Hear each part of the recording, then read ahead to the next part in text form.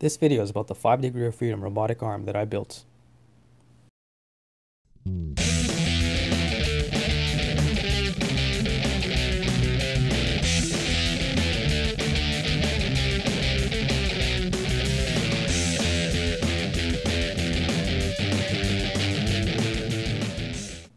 So this is the arm that I built. It's primarily made just to show off the capability of the DMC1 CNC and what kind of parts you can expect to make on the machine. All of the parts on the arm are of course machined on the DMC1 CNC, other than things like the motors, the bearings, the gears, the bolts, and so on. So the arm is built to loosely follow the constraints of the University Rover competition. This is a competition where universities are tasked with building a Mars rover to compete in a series of tasks at the Mars Desert Research Station in Utah. These tasks are things such as navigating harsh terrain autonomously, locating objects and retrieving them for delivery, or collecting soil samples to perform life detection analysis. Since I'm originally from the Ryerson Rams robotics team, I'm now sponsoring their machine components and thought it would be cool to build an arm that fits onto the rover to follow competition requirements, even though they already have their own which they'll be using for competition. This rover here is for the 2019 competition, and you'll see a few videos coming up about parts I make for the rover team, such as all of the rare linkages or intricate arm components. So in competition, the rover arm itself needs to be able to pick up small objects and tools and deliver them somewhere not too close by within an hour time frame, as well as interact with various switches, buttons, knobs, keyboards, and other things about 1 meter high off the ground. For that reason, I made my arm able to reach about 16 inches below its base to the ground and 16 inches above to reach the highest objects, and then fold up compactly with its stepper motors holding position for rough driving conditions. For testing this arm, I have an Arduino controlling 2 stepper drivers and a motor controller to move the arm joints and gripper. For now, I have 2 buttons to control the direction of each motor when they are pressed, with a pretty crude Arduino code.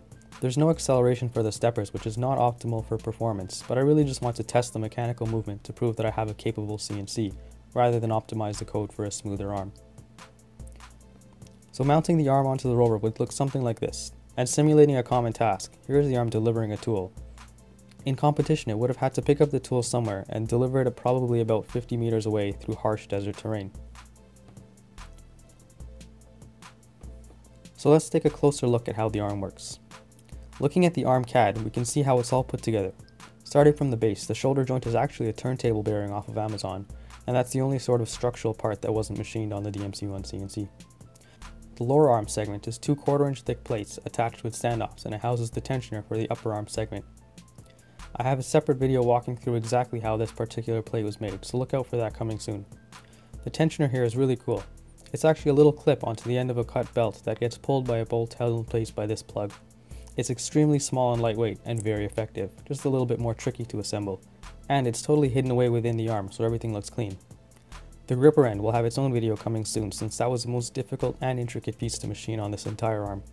It consists of a block that houses 4 identical fingers, and it's mounted with a shaft collar which is from McMaster-Carr.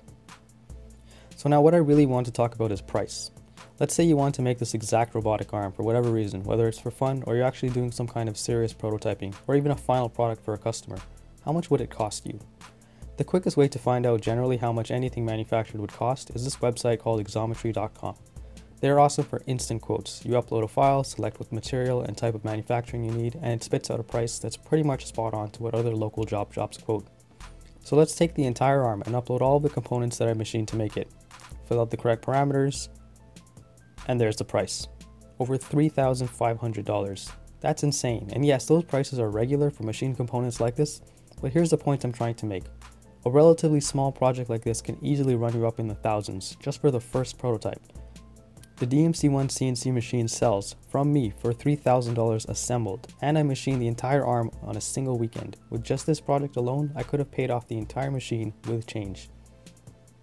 Not to mention, I hold about 1/10 the tolerance that this is quoted for, 0.12 millimeters versus 0.01 millimeters. My goal is to bring down these crazy expensive manufacturing barriers for small companies, hobbyists, researchers, or whatever you do. I was in this position for years when I was on my high school and even university robotics team, where we needed parts all the time. We wanted to test a design, prototype something, make a special component, just anything, and we were so limited working on our student team budget. It was like my creativity was being handicapped, and that's what triggered me to want to build my own CNC. And then fast forward a few years and a few prototypes later, and here I am sharing an incredible finished product with you. So I hope this video gives you further insight into what the DMC1 CNC can do. It's not a magic solve all your manufacturing problems machine, but it definitely has its place in a lower budget, high quality, small parts manufacturing scenarios. I'm going to have a lot more videos of different parts and different materials, including steel, so please subscribe and watch out for those, especially if you're thinking of buying a CNC machine. Remember to also follow us on Instagram and Facebook for a lot more behind the scenes and cool projects, and so you can contact us directly if you have any questions.